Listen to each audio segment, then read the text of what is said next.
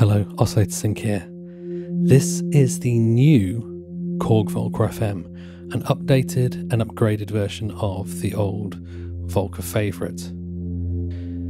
Korg actually sent this to me a little while ago, primarily to check whether my free online browser-based editor for the Volca FM, Synthmata, has still worked with this new version. And it's just as well they did send it over because it didn't. That's all fixed now.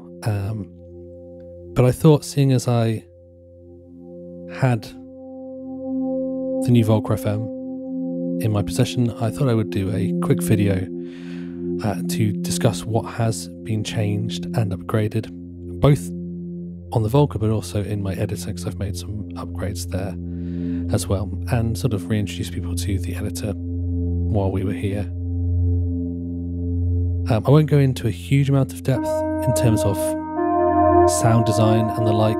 I've covered the original Volca FM in a lot of detail on this channel, and none of those facets of the instrument have really changed. But as I say, Korg have improved and added features to this version, which I will just quickly go over in this video. So probably the biggest thing that Korg have added in terms of this being a synth that you can perform with is that we have moved from 3-note polyphony on the original up to 6 notes on the new Volca FM. The 3-note polyphony was possibly not the hugest deal if you were sequencing, but if you were trying to play the Volca with a keyboard, just use it as a sound module, 3 notes could often be a little bit restrictive, so it's great to see that's been expanded.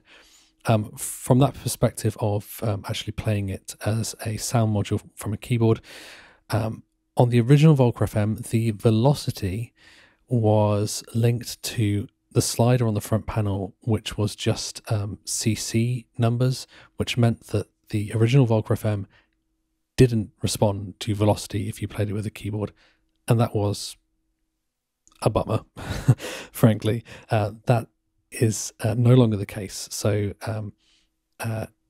first things first, if you plug a MIDI keyboard into the Volca FM, it will now respond to velocity. The velocity slider now runs from positive to negative, and it's an offset to the velocity. When you play stuff into the sequencer by default, it's at velocity 63.4, I think, which is the middle velocity, and you can move that velocity up and down now rather than from 0 to full, and this will offset the incoming velocity. The transpose slider works as it always did, and that was always a really useful performance tool, so I'm glad to see that that is still as it was. So on the original Volca, we had our chorus, which was a good way of adding some stereo width. We now have also got a reverb, and you can have both on at once. So I'll just turn off the chorus for a second. That's the dry sound turning on the reverb.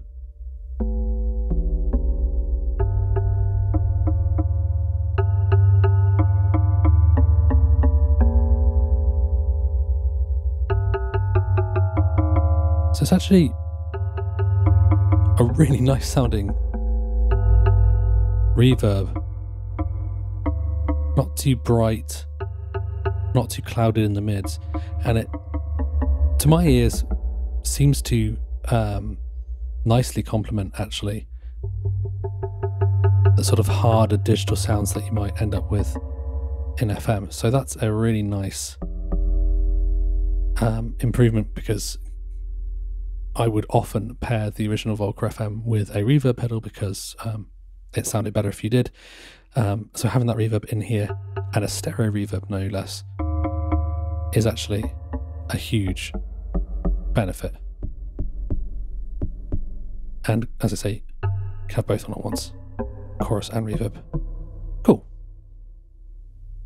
So the next thing to mention is that the patch memory has been doubled. You used to have 32 slots, you now have 64, and in the first 32 out of the box we've got a new set of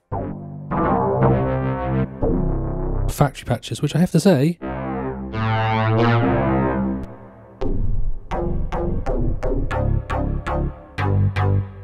are pretty good. Certainly, I think better than the original factory patches. The original factory patches are actually here as well. If you miss them, if you go up to the past 32, you'll get to your original factory patches if you want to revisit them. One other small thing from a sound design perspective actually is that on the original Volca FM, the sample and hold LFO didn't work properly and it just made glitchy noises. It now works as it should do. So if you're importing DX7 patches with sample and hold LFOs in, they actually sound like they're meant to now. So just a couple of things left related directly to MIDI actually. So the first thing is, if you are eagle-eyed, you will notice that the full-size 5-pin DIN MIDI input is now gone. So we are now working with the mini jack MIDI connections, but we have now got a MIDI in and out. So the MIDI out transmits all of the knobs and sliders. It transmits clock, obviously. It transmits note on messages, which are affected by the velocity slider. It doesn't, oddly, transmit the arpeggiator, which is a shame. So if you turn on the arpeggiator and play a chord, you just send the chord. Yes, which is a shame that that you can't send the arp there, but perhaps that'll be changed in a upcoming firmware. So just a note on these mini jack connections. If you have kit which uses these mini jack connections, then great.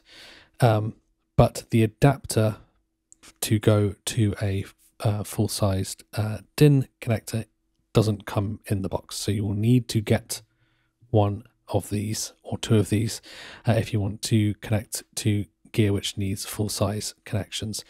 So Korg equipment uses Type A converters, so make sure that you grab Type A converters. If you have multiple devices which all use Type A, you can just connect them with a mini jack. So, for example, the SQ64, for example, the sequencer that Korg make, that has mini jack outputs. It's the same type. You can just use a mini jack TRS connection between them. But if you wanted to go between, for example, this and a Beatstep Pro or Keystep, Arturia gear uses Type B converters. So that means you need to have the converter at the Arturia side and the converter at the Korg side, and then use a 5-pin DIN cable. The jury is still out from my perspective on the DIN MIDI spec. It would be fine if everyone was all using the same converters, but sadly they're not, so it's a little bit of a faff. I think more and more people are moving towards Type A as it happens, so it's more likely that gear will work with the Volca than not, but as I say, for example, the Arturia Step Series won't. So just one more thing related to MIDI before we take a look at the updates to the editor. As was the case on the original Volca FM, the new Volca FM will still load DX7 patches. A little known fact is that the original Volca FM, the way that it implemented its SysX patch data was actually non-standard compared to the Yamaha. If you ever loaded a DX7 patch onto the original Volca FM and it didn't really sound like it did in Dext, for example, that was usually because the wrong operators were turned on and off. And that's because the original Volca FM added something to the patch data which allowed you to turn the operators on and off, which is really useful from my perspective when creating an editor. But it did mean that when you tended to load DX7 patches, the wrong operators were turned on and off, and it didn't sound the way that it should. That is now fixed. If you load a patch from a DX7, what the Volca now does is it turns all of its operators on first. So it still might not sound exactly as it did on the patch if that patch had operators turned off, but it's more likely to sound right than it did previously. that was one of the things that I've had to work around in order to update my editor as it happens. So this is now more standard to the DX7 patch format, and is more likely to sound right when you import those patches, which in most cases is going to be a good thing. Right, let's take a quick look at the editor as well. So this is Synthmata. You'll find the link to it in the description of this video. It is a completely free browser-based online editor for the Volca FM and also for the DX7. So all you need to use Synthmata with your Volca is a browser and a USB MIDI interface. The browser will have to be Chromium based, so that's Chrome, Opera, Edge, Brave, a number of other browsers as well. It won't work with Safari, unfortunately. Apple haven't implemented Web MIDI. It can work with Mozilla, but you will need to install a Web MIDI plugin extension to make that work. In terms of a USB MIDI interface, if you've got an audio interface, it's likely that you've got MIDI on that. But if you haven't, there are a number of options out there. There are some very inexpensive, sort of unbranded ones that you can get from Amazon, eBay. Your mileage may vary with those. I have one and it works fine, but the number one reason for people asking for support with this editor when it's not working is one of these sort of unbranded USB MIDI interfaces. For some reason, they don't pass sysx data properly. The one that I usually recommend, that I know works well, and a number of users have told me it works well, is the Roland UM1 Mark II. It's fairly inexpensive. It's a little bit more expensive than these super cheap ones, but not by much. That one works really well. A couple of other ones that I know don't work, the Step series from Arturia, those controllers are not true MIDI interfaces, so they don't work. Actually goes for quite a lot of sort of controller keyboards with USB connectivity. They don't necessarily pass patches properly. So that's just something to look out for. So in case you haven't seen it before, I'll just give you a quick guided tour of the interface. When you first arrive at the page, so if I just refresh this here, you may be prompted to allow the page to have access to your MIDI devices. You're going to want to click allow there, obviously. If you click block, then there's a little icon in the address bar, which you can use to allow it again. Down here in the setup, the first thing you want to do is make sure that your MIDI device has been selected if you have multiple MIDI devices, and also the MIDI channel on the Volcas. This should always be MIDI channel 1 on the, if you're using it for the DX7, you set it to the MIDI channel that you're using. You can then choose which of the modes you're going to be using. So you've got the original Volca, the new one, and also Yamaha mode for DX7 and also DX200. So in our case, we will select the new Volca FM mode. On the side here, we have a place to load and save sysx. This uses a single patch format, not the cartridge patch format, which you find a lot of online, unfortunately. So if you can't load sysx into Synthmata, it's probably because it's the cartridge format. A button to send the patch as it currently is in case it hasn't been sent automatically. A really important button, which is the init patch, which sends an initialized patch to the Volca, so you have a good starting point. And also this create shareable patch link. What this will do is generate a URL in this box here, which will contain all of the information to rebuild the patch. So if you want to share your patches with someone, you can just send them a link, and that's a way of sharing the patches. So the first part of the interface here is the randomizer. I've moved this to the top because I think it's probably a really, really useful thing to have.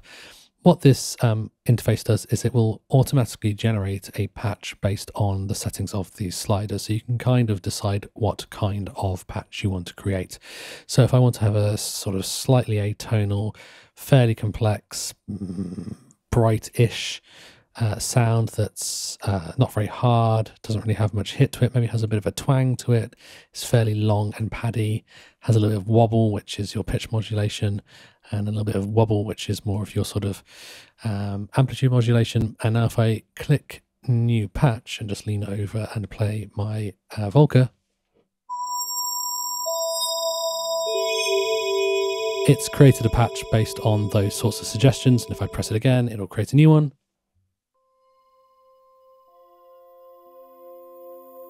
This one's very long. Some lovely glassy overtones.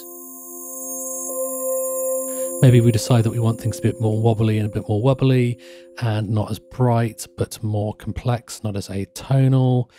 And we can click new patch again. We'll get another one. It's a classic FM sound, isn't it? So this can be a really, oh, that's cool. This can be a really great way to create patches or find inspirations for new patches. Honestly, when I'm making patches for jams these days, I basically just use the randomizer. I choose the kind of sound that I want to create. I click new patch until I hit upon something that I like, and then job's good and we have got a patch. If you want to make things from scratch, perhaps we'll go to an init patch here. Yes, please. Basically, we have our operator on and off controls. Here, I have got a workaround so that this still works with the new Volca FM, despite the fact that you can't actually turn them on and off properly at the moment. So here we can turn our operators on and off, and then we have basically the same interface for each of the 6 operators on the synth, which has control over our envelope. Remember that the envelopes are talking about rates and not times, so you want to turn it up to make it move faster rather than down as you would on other sort of ADSR type synths. So turn that down to make our release longer, for example. And we have all the stuff with the operator scaling, the operator tuning, the operator levels and sensitivity, so setting whether they're going to be modulated, key modulated, etc., etc. A new feature that I've added now is that we now have copy and paste between the operators. So if I want to take this operator and paste it into operator 2, we can just click copy and then paste on operator 2, which is very useful if you're creating sort of pseudo analog arrangements where you have multiple operators. I should have added this a long time ago, but we've added it now. And then down at the bottom, you have the global voice controls. So choosing the algorithm, the feedback, that sort of thing. We've got our pitch envelope here and our LFO settings here. And then finally the patch name. And this will be sent to the Volca as well. Just make sure when you have created a patch that you like, that you do save it onto your Volca if you want to actually have it stored on the Volca by hitting the save button, choosing a position to save it in, and then hitting the save button a second time. But of course, if you don't want to save it to your Volca and you want to use it again, you can always save it by saving the sysx. Or honestly, the way I would suggest doing it is to just use the shareable patch link instead. So as I mentioned, this is entirely free.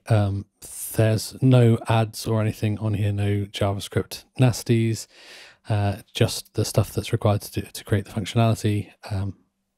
So please use it with my blessing.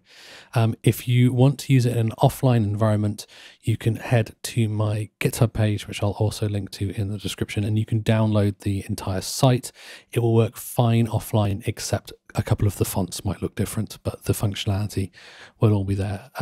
So if you have a studio computer that's not connected to the internet, you can use it there. It also works on Android devices as well, but not on iOS devices, unfortunately, because of the web MIDI issue.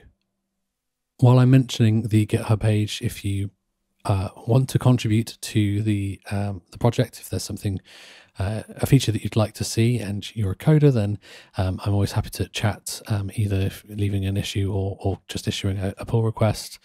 That's absolutely fine. Also on the repository, there is my library, which I think I mentioned in the instructions actually, called Synthmata, which is a library which you can build your own MIDI editors using just HTML and CSS if you want to style it. And it sort of hooks up all of the MIDI stuff for you and makes that all really straightforward. That's what I use to build my Volca drum editor, for example. Anyway, I hope that was useful and interesting, and I hope you get good use out of Synthmata. If you did enjoy the video, and if you do like Synthmata, then please feel free to leave a like on the video. Make sure you subscribe to the channel for more synth fun coming up always. But other than that, and until next time, take care.